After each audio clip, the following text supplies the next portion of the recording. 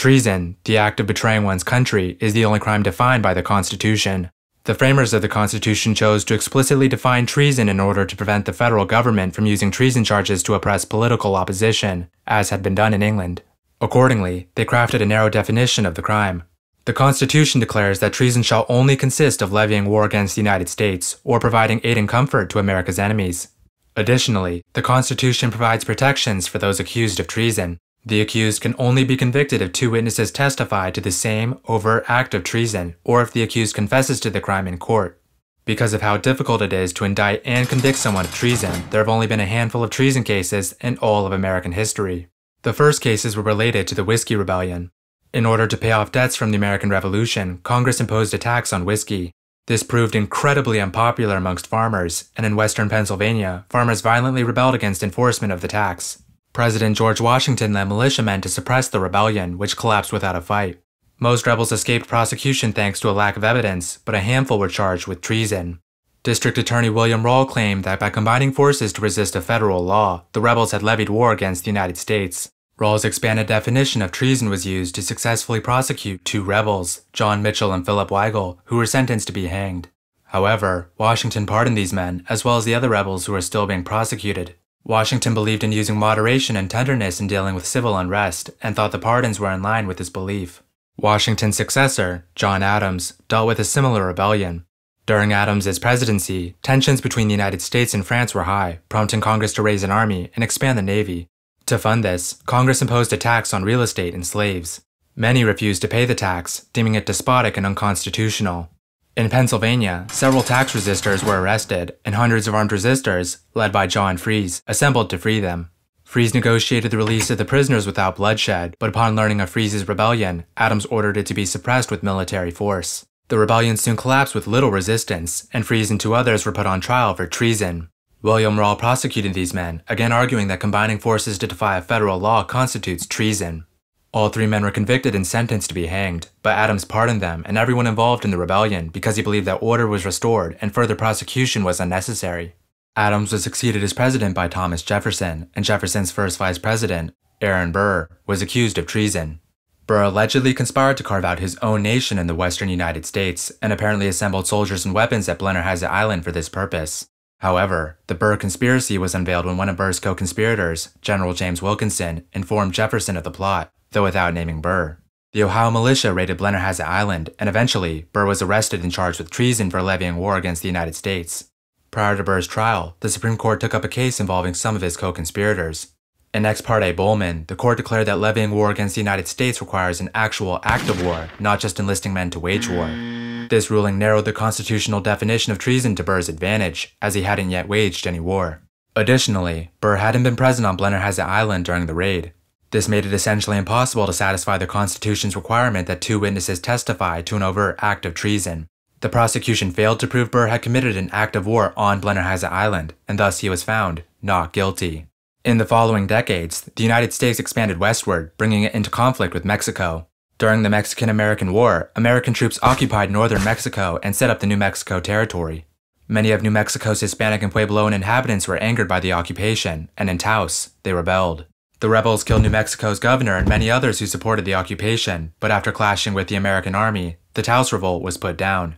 Many rebels were tried for murder, and a few were indicted for treason. While the rebels were Mexican, not American citizens, prosecutors claimed the U.S. had liberated them from Mexican oppression, and thus they owed allegiance to the United States. By rebelling, prosecutors claimed they maliciously subverted the law and the Constitution. The jury, which consisted of many friends and associates of the slain governor, swiftly convicted the rebels, who were sentenced to death. At least one rebel was executed for treason, the first such execution under the Constitution. After the Mexican-American War, tensions between the North and South over slavery rapidly mounted. As a response, Congress passed a series of laws known as the Compromise of 1850.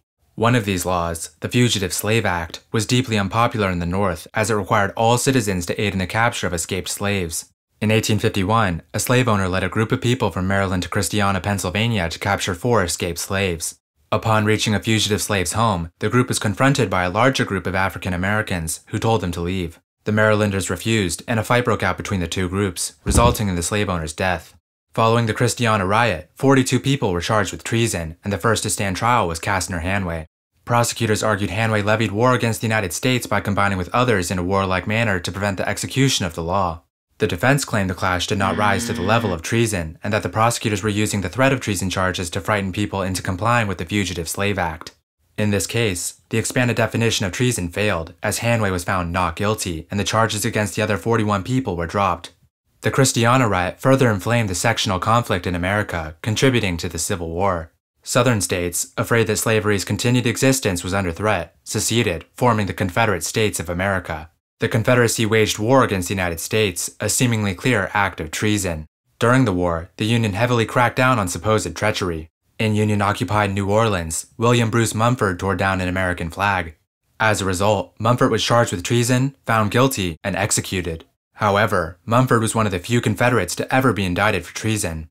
Every Confederate soldier and official could have reasonably been indicted for treason, but in the name of national reconciliation, President Andrew Johnson granted most of them amnesty. Even if they were tried for treason, Southern juries likely wouldn't have convicted them. Confederate President Jefferson Davis was excluded from Johnson's amnesty and faced treason charges, but the charges were eventually dropped. Prosecutors were afraid Davis's trial would devolve into a debate over the legality of secession. They also feared a Southern jury would acquit Davis, thus legitimizing the Confederacy. In 1868, Johnson pardoned all former Confederates of treason, ending the possibility of prosecution. Throughout the war, several Northerners were also accused of treason.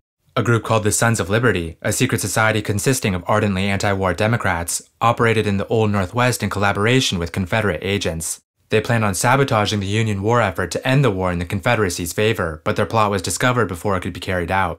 Multiple members were convicted of treason by a military commission in Indiana and sentenced to death. One of the men, Lambden Milligan, claimed his conviction was unlawful, arguing that the Constitution guaranteed him the right to a jury trial. Milligan never served in the military, and he lived in Indiana, a state which was not in rebellion. Because of this, Milligan believed the military commission had no jurisdiction over him. The Supreme Court heard his case in Ex Parte Milligan, and in a landmark decision, the court sided with Milligan, declaring that, so long as the civil courts were available, military trials of civilians were unconstitutional. In the end, Milligan walked free. The next treason trials were byproducts of World War II. Several Americans sided with Germany, such as Mildred Gillers, better known as Axis Sally. Gillers worked as a Nazi radio propagandist and broadcasted discouraging messages to American troops. After Germany's defeat, Gillers was captured and charged with treason. At her trial, she claimed she was a patriotic American, but she was convicted nonetheless, serving 12 years in prison before being released on parole. Although Gillers was the most infamous, multiple other Americans worked as radio propagandists for the Nazis. They too were convicted of treason and were sentenced to prison terms of varying lengths. Another American, Anthony Kramer, was accused of treason due to his association with a German saboteur. During the war, several German saboteurs were sent to the United States. Kramer met with one of these saboteurs on several occasions and held onto a large sum of cash for him. In doing these things, Kramer apparently provided aid and comfort to the enemy, and thus he was convicted of treason. However, although the prosecution provided the constitutionally required 2 witnesses to convict Kramer, their testimony did not show that he aided the saboteur in his mission in any way whatsoever, only that they had met and Kramer received money.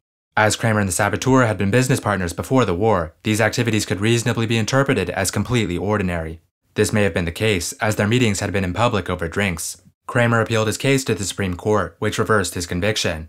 The court declared that, to be convicted of treason, the 2 witnesses must testify to an act which actually provides aid to the enemy.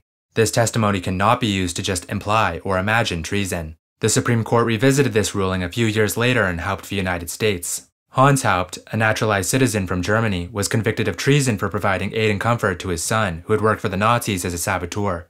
Haupt sheltered his son, helped him find a job, and bought him a car. He appealed his conviction to the Supreme Court, arguing that these were ordinary acts a father would do for his son. However, the court rejected this argument based on the Kramer ruling. Unlike Kramer, Haupt's acts actually provided aid to an enemy saboteur, helping his son in his mission. Haupt also claimed the prosecutors had used a confession he made out of court against him, violating the Constitution's mandate that only confessions made in court could be used. The Supreme Court rejected this argument too, deciding that because a basis for prosecution was established with the necessary witnesses, out-of-court confessions were admissible as corroborative evidence. The court upheld Haupt's conviction, and after a stint in prison, he was deported to Germany. There were also many Americans who were accused of aiding Japan during the war. Like Germany, Japan broadcasted demoralizing propaganda to American troops. Although multiple Japanese women were responsible for these broadcasts, American troops blamed a single person, who they called Tokyo Rose. After the war, one Japanese American, Eva Toguri Takino, was accused of being Tokyo Rose. Takino had been in Japan when the war started and, unable to leave, she took up a job broadcasting messages to American troops. With the public now clamoring for her prosecution, she was convicted of treason. However, Takino only broadcasted music, not propaganda, and she even used the broadcasts to secretly encourage American troops. Although Takino was stuck in Japan during the war, she was proud to be an American citizen and refused to renounce her citizenship despite being punished for this. Additionally, it was found that the two witnesses who testified against her had lied under oath due to pressure from the prosecution. As it became clear that Takino had been wrongfully convicted, President Gerald Ford granted her a pardon. Tomoya Kawakita was also accused of betraying America to aid Japan. Kawakita, a dual citizen of both countries, lived in Japan during the war, and while working for a Japanese company, he brutally abused American prisoners of war who were forced to work for the company. When the war ended, Kawakita was tried for treason, but he claimed he renounced his American citizenship before committing the acts he was accused of. If this were true, he would not have owed any allegiance to the US because he was neither a citizen or a resident, and thus he could not be charged with treason. However, the jury determined that he had been a citizen, and he was convicted and sentenced to death. Although Kawakita appealed his case, the Supreme Court upheld his conviction. The court declared that all American citizens, regardless of dual citizenship or place of residence, owe allegiance to the United States and can be charged with treason. Since World War II, only a single person has been charged with treason, Adam Gadon. Gadon converted to Islam and moved to Pakistan in 1995, where he worked as a propagandist for Al-Qaeda, an Islamist militant organization. Al-Qaeda carried out a series of attacks against the US, and after Al-Qaeda conducted the attack on the World Trade Center, President George W. Bush launched the War on Terror, with Al-Qaeda as a major target. Gadon, calling himself Azam the American, appeared in several propaganda videos where he denounced the United States and called for further attacks against it. Although Gadon was indicted for treason in 2006 for providing aid and comfort to Al-Qaeda, he never stood trial, as he was killed in a drone strike in 2015. The Supreme Court's decision in the Kramer case has often been cited as being the reason why treason cases have been so rare since World War II. While the Kramer ruling restricted the witness requirement, it also, more importantly, declared there was nothing stopping the government from prosecuting potential traitors for other similar, but easier to prove, crimes. There was some discussion around whether the participants in the January 6th Capitol attack committed treason. Even so, none of them have actually been charged with the crime, possibly because of it being easier to secure convictions for lesser crimes. This all may make it seem like the treason clause has only become increasingly irrelevant.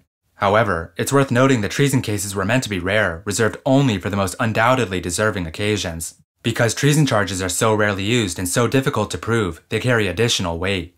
Even when treason charges are arguably justified as punishment, they should only be used when they are inarguably necessary to achieve justice. After all, the Constitution defines treason not to encourage prosecution, but to protect people from being accused of committing treason against the United States.